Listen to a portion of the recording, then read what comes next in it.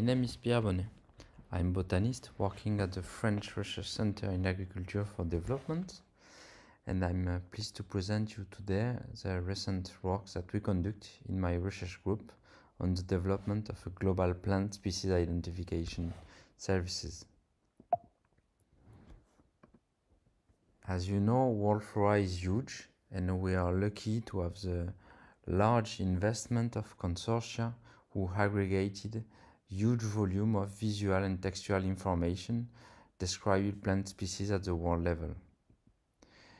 Nevertheless, a broad, rapid and easy access to this data require knowledge of the name of the taxa, usually the species to which it refers.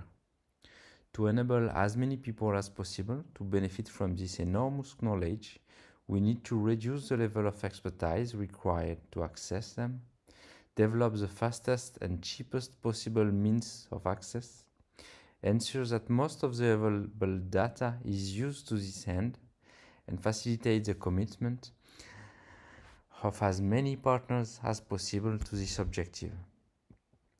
This is why we have developed since more than 10 years a collaborative learning platform for monitoring plant biodiversity. Our main objective is to develop scientific instruments as a powerful tool for researchers, managers, and for training activities, widely accessible, developed in a collaborative manner, as much attractive as possible, open and as much interoperable as possible, available online as well offline in order to allow its wide access in remote conditions. This platform, since its beginning, has allowed the diffusion of more than 13 million of plant occurrences on GBIF, more than 80% of them based on AI identification and 13% of them by human identification and confirmation. In order to evaluate machine learning methods for image-based plant species identification, we conduct since 2011 an international challenge in the context of the CLEF initiative, which allows us each year to compare some of the best methods that could be used for plant species identification. Each year we try to increase the difficulty of the task that we propose in the challenge, which has allowed us to measure the progression of the machine learning techniques for such task. In 2018, we were able to evaluate the impact of noisy data when they are used by deep learning methods for image-based plant species identification. Here, for example, in orange, you have techniques that were based on both AOL data and crawl of the web data. And as we can see, most of them are much better than methods that were based on trusted data only.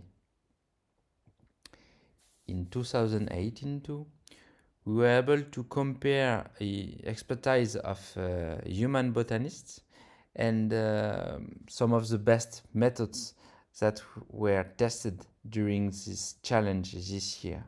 And as you can see, in orange, all the methods that were evaluated were very close to some of the best experts who participate to this challenge this year.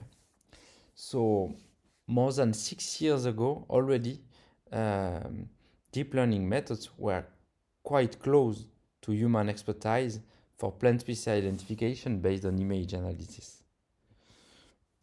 This year, during a challenge that was dedicated to assess the state-of-the-art approaches at a very large scale, we saw the major benefits of using visual transformer that can reach best accuracy for such tasks compared to convolutional neural networks, which were some of the most promising techniques developed in the past few years.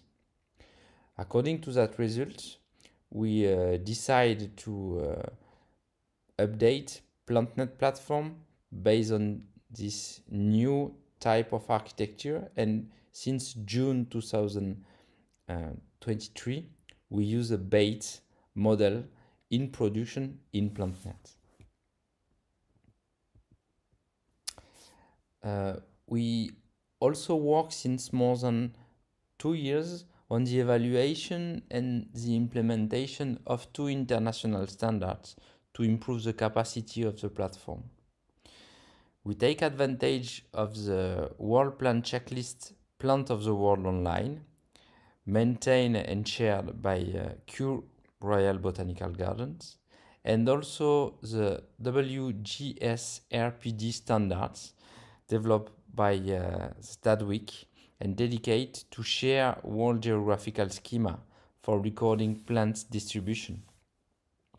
By using these both international standards, we were able to propose an access to 52 distinct flora designed at the subcontinental level that are based on level 1 and 2 of this of the WGSRPD standards.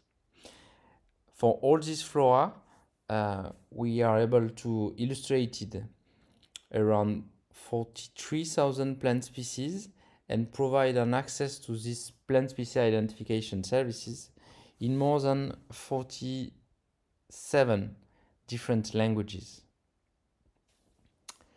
In order to extend the benefits of the PlantNet platform, we provide since 2020 an access to the PlantNet API, which allows us to manage a secure API with encrypted key to provide developer pragmatic access to PlantNet services, to monitor the consumption, and to allow a free and unlimited access for non-profit educational and scientific purpose to these plant species identification services.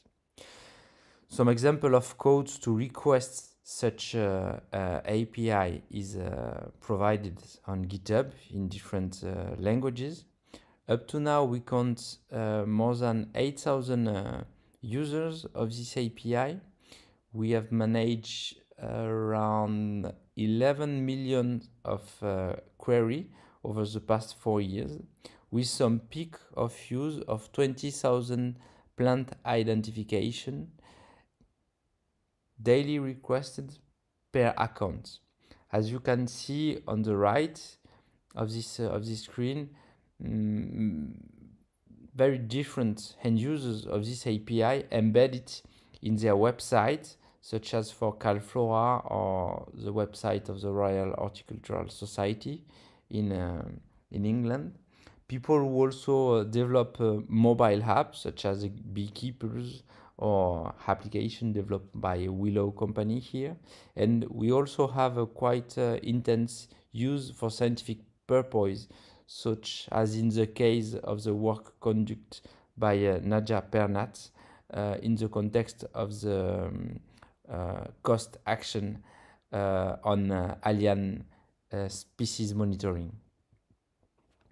This API allows us, since around 1 year, to evaluate its usage for new contexts, such as for the images of standard quadrat, as illustrated on the left here, for roadside view, in order to try detection of invasive species on such view, and also on aerial views produced by drone during drone flights. And I will finish my presentation with an introduction of GeoPlantNet, which is a new interface on which we work in order to take advantage of the deep SDM, so species distribution model based on deep learning techniques that allow us to make prediction at the continental scale. Here, at present time, we work on European scale in order to share plant species distribution maps and infer some biodiversity indicators from the plant community that we are able to predict using these deep learning methods. Thank you very much for your attention, and I will be pleased to respond to any of your questions. Thanks a lot.